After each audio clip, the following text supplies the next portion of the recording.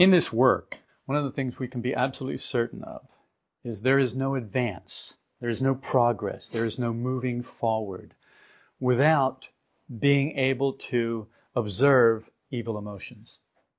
If you can't observe evil emotions, you're not going anywhere in this work. It's because if you have a car and someone has punched holes or the gas tank is rotted out and all the gas leaks out, you're not going anywhere in that car. You can go and put gas in the car and put gas in the car and put gas in the car, but it's all going to run out the holes in the gas tank.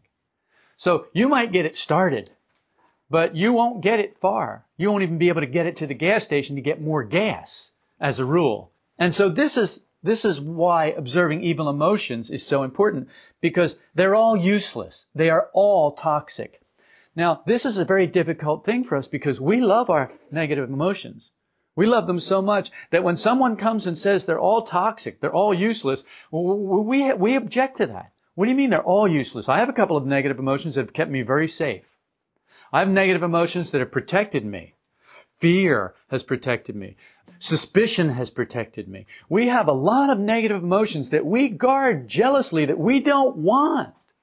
Anger, rage. Well, that's protected me. I didn't have to feel hurt. I felt angry instead. Those things are negative emotions that are like holes in the gas tank. And all of our force, all of our fuel is leaking out there, but we're protecting those holes. Someone comes along and says, well, we need to plug these holes up. No, not those holes. Those holes I need. Well, okay. I'm not going to take anything away from you. You have to give it freely. And if you can't see, if you can't get to the point where you can see that you need to give some of these things freely, well, then you need to get to that point. They're all useless. They're all toxic. The bottom line on all of them is violence and self-worship. Every single negative emotion finally funnels down to violence and self-worship. It's all about self-worship. I'm protecting myself. I'm being safe. I'm not being hurt. It's all about me. It's all self-worship. And it all is violence because the violence is directed at anything that is assaulting this self. So those two things are what all negative emotions are about. The emotional center can't really conduct work influences when it's dominated by evil emotions. How can the emotional center possibly conduct work influences, higher influences, when it's dominated by evil emotions? It's just constantly putting out fires. It's constantly trying to plug leaks. There's nothing it can do. So it can't. If you go to the gas station and you put the nozzle in your spout, and you pump gas, you can pump gas all day long. If the whole bottom of your gas tank's gone, it just all runs down the drain. You can do that all day long. It doesn't get you anywhere. This is why it's so important to first of all begin to see that, all right, so here's the influence of the work, the gas. But we're pumping it into a gas tank that's got no bottom, or there's like a sieve on the bottom. So no gas stays in there. So how can then the work conduct the gas to the carburetor or the fuel injection system so that it can make the car go? Well, it can't. It can't because it can't get any fuel there. So it can't get the influences there because it doesn't get the influence because the influence is running out through the sieve that are negative emotions. Okay, we got that? Good. Here's what to do.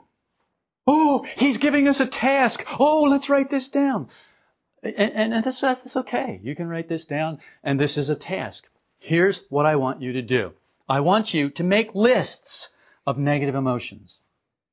Actually make lists of them. Self-pity and all of its different, isn't self-pity wonderful? Mm-hmm. Look at all of the different manifestations of self-pity. We have so many manifestations of self-pity. Ain't it awful how they treat me? Isn't it awful? All I've done for these people. And this is what I get in return. Surely, they said thank you, yes, but don't you think I deserve a little more than that? We go on and on and on about these things. And it's all about self-pity. Resentment is another one. Because if you got self-pity, you're going to have resentment, aren't you? Amen. Oh, amen. If you've got self-pity, you're going to have resentment. Depression, feeling badly treated. This is another one. We feel badly treated. It's like, we develop these attitudes, and we don't even know it. We just walk around with this attitude of how badly treated we are, how misunderstood we are, how we don't get what we deserve, all of that. And you'll notice that all of these things kind of tie together. They're all linked together by a common theme. And the common theme, of course, is self-worship and self-love, but still there. Hatred in all of its different manifestations. I don't like that person. Just another way of saying you hate the person. I don't like this. Just another way of saying you hate something. But we don't see that because we have it all justified. Self-satisfaction. Well, I'm fine the way I am. These are the people who need to change. I'm really not so bad. I mean, I'm a pretty good guy. Really, I'm pretty generous. I'm this and that.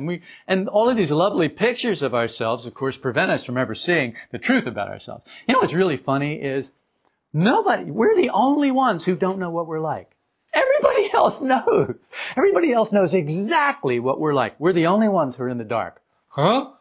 What? I'm not like that. But everybody else knows. And they accept it. Oh, sometimes it's tiresome. Sometimes it's tedious. Sometimes it's like, oh, geez, here they go again. But we never know it. We never know it. We just go on thinking, well, we're fine. They're the ones who are screwed up. So that's self-satisfaction. That's one that needs to be listed. Contempt of others. Oh, this is a beauty. Contempt of others. I'm better than them. I know more. I do more. I work harder. I'm smarter. I read better. I remember more. I know the work better. I'm just better than them. I'm better looking, I'm taller, I'm thinner, I'm handsomer, I'm prettier, I'm not so vain, I'm not as proud, I'm not as... All of these things that lead us to contempt of others. They aren't working hard enough. They aren't working as hard as we're working, so we feel contempt toward them. Feeling meritorious. This is the most unclean of all. We don't see it that way, but this is the most unclean of all. When we feel meritoriousness, oh, well, I've done a good job. Oh, I'm really good. Oh, I've done this, I've done that. Well, I've done all these things. Well, I'm a good person. That is the most unclean of all. That is why Jesus really railed on the scribes and the Pharisees about that. Because it's Pharisaism. It's unclean. It's very, very destructive. The emotional center must be purified. Pure and simple. The emotional center cannot work defiled by evil emotions. It is overwhelmed, it is overburdened by them, and it's sluggish, and it cannot work properly until it's been purified. So the emotional center has to be purified. Use what you've observed in others and in yourself to develop inner taste. So we all are very good about observing negative emotions in others. We're all excellent at that. The next step, now that you've done that, now that you're an expert observing negative emotions in making lists of negative emotions in other people, now that you know all their negative emotions and you can list them all, now apply all of that list to yourself, because everything you've seen there is in you, or else you would have not seen it there. Okay, once you've done that, you've got this list of negative emotions that you observed in them, then you start to see it in yourself. And then start to develop this inner taste for these negative emotions. See that? Remember I said like the zoo, they're like elephants. We see the big ones, or we can smell when we're near the monkey's house, the monkey cage, or we can tell when we're at the bird house because of all the noise. You see what I mean? So we develop this kind of inner taste, this sense of knowing emotionally what's going on, what kind of negative emotions we're really in. Now, the ones that are big, bold, strong taste, we don't have much trouble with those. But the subtle tastes, those are the ones we need to develop more inner taste with. Now, inner taste is really using this sense organ that is turned inward instead of outward. It's being able to observe yourself instead of observe outside of yourself. And that's something that needs to be developed. This inner taste is something that has to be developed. People enjoy negative states and the wonderful, lovely, delicious tastes of them. You'll have to see this about yourself. If you cannot see how you savor and suck on negative states, like lollipops, like all-day suckers, like sugar daddies, like Tootsie Roll Pops, if you can't see that, you haven't been observing yourself. You haven't been working, and it's time to get started. Begin to taste them. recognize them by inner taste, tear them away from self-justifying. You've got to tear them away from self-justifying. Self-justifying tries to protect them and hide them. You've got to pull them away from self-justifying. You have to rip them away from self-justifying and see them for what they actually are. People have wonderful pictures of themselves, imagining that they're amiable and tolerant, kind and forgiving, and they're not. We are not. You are not. Start there. Find how you are not. I'm not interested in you telling me how amiable and generous and kind and forgiving you are. I'm not the least bit interested in that. What I want to hear is what you found that isn't that. Because that's the only thing that's going to help you make progress. What good is it? You got a gas tank, and it's got 400 holes in it. What good is it to find the places that don't have holes? Oh, look at this. This is perfect. This is sound. What are you talking about? What good is that? It's no good at all. But you're trying to make me find all the holes. Yes, that's right. So that you can patch them and stop the leaks. That's right. That's right. That's what I'm trying to do. But see, you're identified with the holes. There's a reason for that, but we won't go into that. But you're identified with the holes. You're not, and so somebody comes along and they say, well, you have to get rid of these. No! No! That's not so bad. Yeah, it is. Or we have these pictures that there are no holes. Hey, gas is running down the street, but we don't care. There are no holes. It must be somebody else's gas tank leaking. It's not mine. Well, how come your car won't start? Oh, it's a dead battery or something. It's something else. Somebody stole the battery while I slept. It's always something. Underneath all of these pictures are inner talking, thinking we can do, things like that. We've got to face ourselves more sincerely. That's it. We have got to face ourselves more sincerely. This is always a task for us. To always face ourselves more sincerely, to always look more genuinely at ourselves, to always brace ourselves and boldly go in and take a clean, clear look in a clear light of the work and what the work teaches us how to observe what we actually are. Always. Ouspensky said, in the face of great crisis, people aren't negative as a rule. It's the small things in life call forth negative states. We forget that people are machines, and we don't realize that we are. Think about it. The big things in life, people they get very calm. It's the little things. It's like last week, Patty, we talked about Patty and James. James had poison oak. She blew a gasket because James had poison oak. Rex said, just calm down. Like poison oak is not a bad thing. Now, if James came home and his arm was gone and blood was squirting out, I guarantee you she wouldn't go, call Rex. Oh, have you seen James? Blood squirting everywhere. She would take him directly. She would have presence of mind and say, okay, this is a life-threatening situation. She'd call 911. She'd race him to wherever she had to race him. She'd do whatever she had to do. But she wouldn't deal with it with all the negative emotions. Because there's no time for that then, is there? There's no time for negative emotions. There's just time for action, and we know it. But when we have time for negative emotions, ooh, let's have a little feast here. Oh, look at James has poison oak. So we feast on the negative emotions for a while. Because it's not life-threatening. He's not going to die. The arm's gone. Uh-oh. We better do something. So that was Ouspensky's point.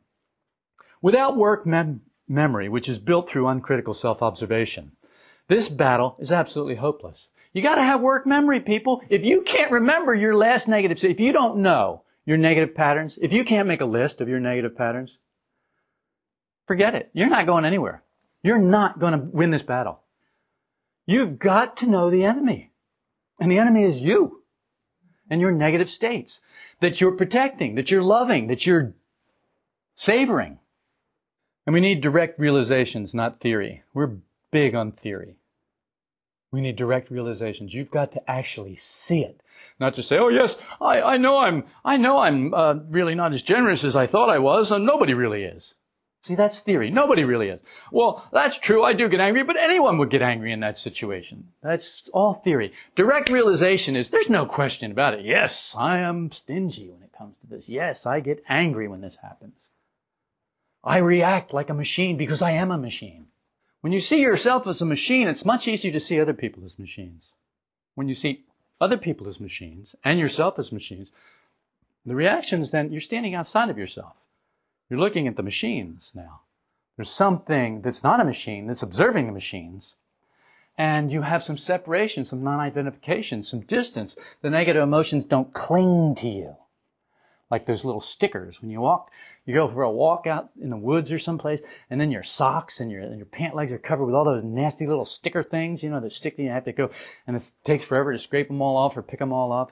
It's like that. Negative emotions are like that. They stick to you if you don't get outside of them. Get outside of the machine, actually. In moments of self-remembering, something is detached. It's outside from the machine, giving the taste of real I, the self that one should remember. Real I is the self that one should remember. You don't need to be remembering the machine. You need to be remembering the self outside the machine. Remember that self. Get into that self. Get your identity in that self and look at the machine and observe the machine. That's what we need to be doing. Negative emotions are part of our dirty machine. The dirtiest part is the negative part of emotional center, which has been acquired by imitation. Where did we learn negative emotions? From our parents, from people, from peers, from people in school. We learned negative emotions from everyone. Because this world is a world of people going around expressing negative emotion in one form or another. We have entire continents, millions of people who love certain kinds of negative emotions. We have cultures that specialize in this kind of negative emotion. We have another culture that specializes in this kind of negative emotion.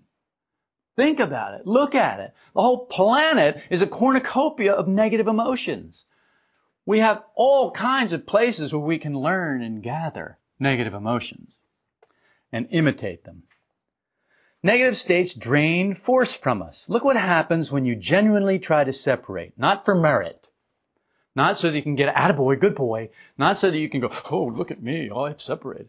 So that you genuinely, for personal work purposes, separate from negative emotions. Look what happens. What does happen? You feel a shock, as if you've suddenly escaped from something evil. Something you didn't even really know was evil. But you got away from it. I got away from it. And that's a good thing. Negative states make you weak and exacerbate illness. If you're sick, negative states don't help. Sarah's sick. I said, Sarah, you sick? She said, yeah, I've been sick for about a month. I said, bad immune system, low immune system. She goes, yeah, been eating junk and a lot of stress. And see, stress really is negative emotions. Eating junk, negative emotions. It's all connected to negative emotions. Well, I really enjoyed talking about people at school. I really enjoyed bad-mouthing this. Well, fine. Well, I get all these fever blisters and everything all around my mouth, but all around my mouth and my tongue and all this. Well, why is that? Well, because I'm bad-mouthing people. So I end up with a bad mouth from it. Oh, how come? Oh, he's just making that up. No, I'm not just making that up. You are. Your subconscious mind can't take a joke. The machine can't take a joke. There are no jokes to the machine. Everything's serious. It's taking orders. It's programmed. You badmouth somebody, you get a bad mouth. How does that manifest? Well, rotten teeth, cold sores, blisters, ulcers, bad breath. Think about it. Think it through. Not so difficult. Apply it to yourself. Oh, that's a little more difficult. Why don't you shut up? See, here's the deal. Negative states are toxic because they make bad chemistry in us. You know that we're chemical factories. We're factories. The body, take a look at the body. It's incredible. It's constantly, you look at the stuff we eat, and then that turns it into this. It turns it into flesh and blood and cells that can see and cells that can feel and cells that can grow. Look at all the things that the body can do with what we put into it. Really bizarre. Impressions, water, food, and it makes all of this, air, and it makes all of this. It's incredible. We thought photosynthesis was cool. Plants do that. They take sunlight and air and water and they make it this. But look at what we do. We've built this with the same kind of stuff. So the thing is that we're chemical factories. But negative impressions are producing bad chemistry. Negative emotions are producing bad chemistry in us. And that bad chemistry reacts by doing bad things in the body. You get sick. And if you're not getting sick from it, then whatever your weak area is, it attacks that weak area. It goes to the lowest place, and then it collects there. And then it eats away. That's what negative emotions do. Every psychological event that's identified with consumes energy. In a state of self-remembering, energy is created and conserved for further use. Negative emotions consume energy. All the gas just runs out of the tank. But in a state of self-remembering, the gas goes somewhere else, and it's saved so that it can be used for something later. That's what we want. All energy mechanically used is consumed. Therefore, if all energy that is mechanically used is consumed, then it makes sense to live more consciously, right? Within ourselves and in our relationship to other people and in our general relationship to life, to live more consciously, to be more conscious about everything. How annoying is it to be conscious? I mean, it's pretty annoying. To be conscious about what I eat, I have to be conscious about what I say, I have to be conscious about what I want, I have to be conscious about what I think, I have to be conscious about what I feel, I have to be conscious about how I sit, I have to be conscious about the... Like, why don't I just die? Well, you are. You're working on it. You're headed that way. No need in rushing it. You're going to get there. What I'm saying is, yes, you're going to die. Yes, you're going to go the way of all flesh. Why not make your life, the quality of your life, a little bit better until you get there? Why make it worse so that you suffer until you get there? Why not make it a little bit better? Why not increase the quality, even if you can't do anything about the quantity? Knowing these destructive effects of negative emotions, we have to try to prevent our force from going into them. Look, once you see they're making you sick, they're making your breath smell, all these things are making you, all these things that they're doing, all of these things that they're stealing from you. Once you start to realize that, and of course you have to have direct realization. Me telling you isn't enough. You've got to be able to see it. But once that happens, once you have that direct realization, once you know the destructive effects of negative emotions, then you want to prevent force from going into them. You want to try to separate from the negative state.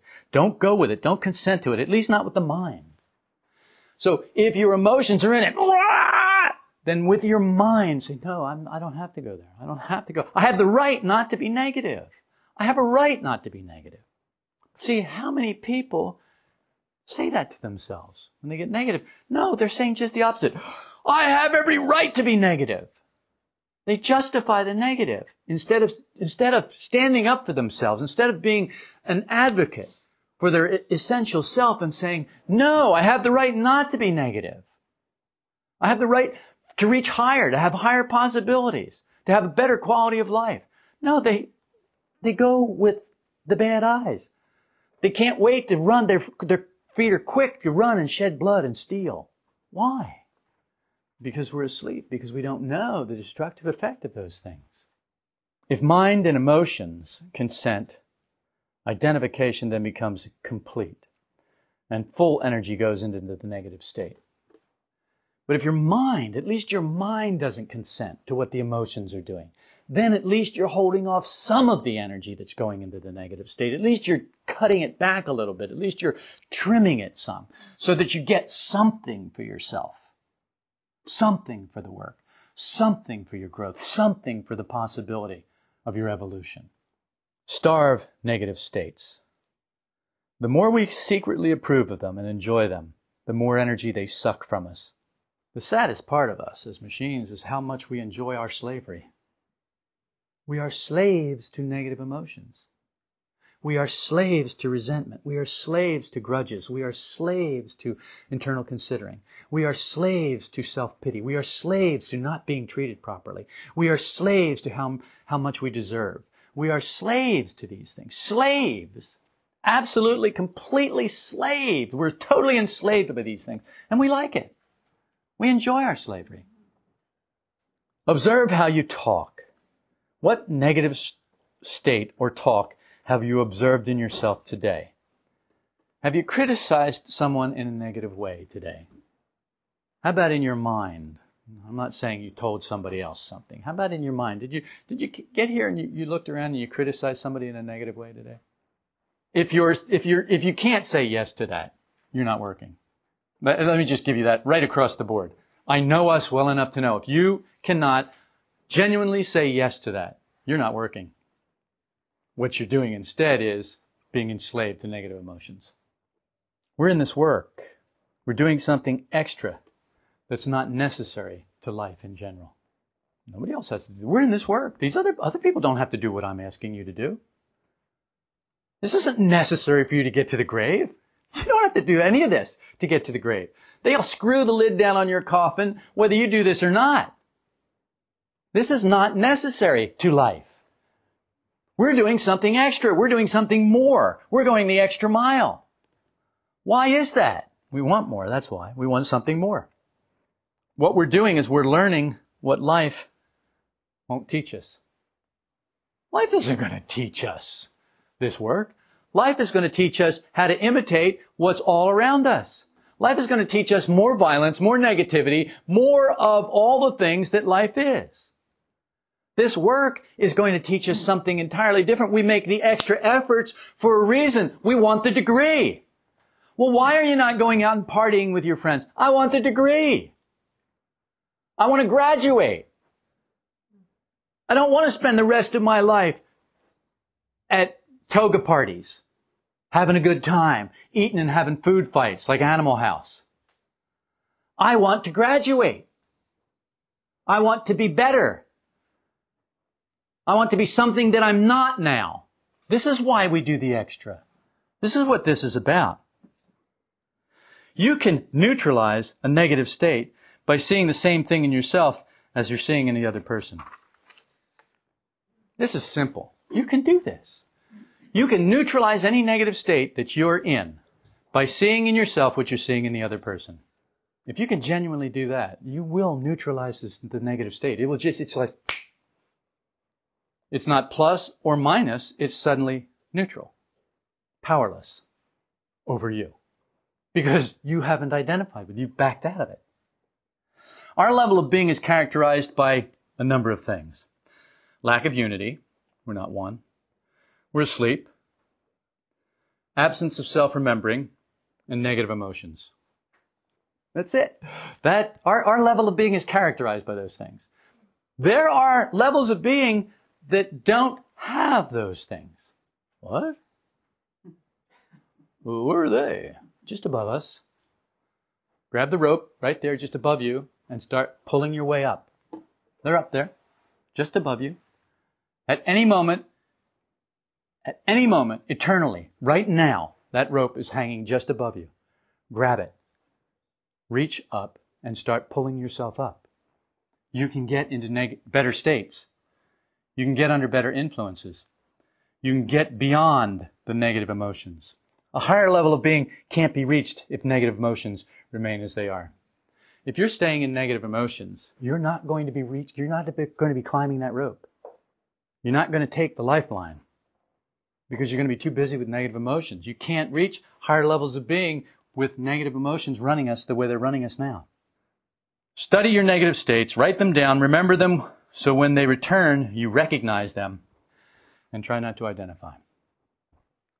If you know your negative states, like you know other people's bad habits, like you know what to expect from other people, the bad things to expect from other people, if you know that about yourself, I promise you that when they start coming around, then you'll have plenty of work to do.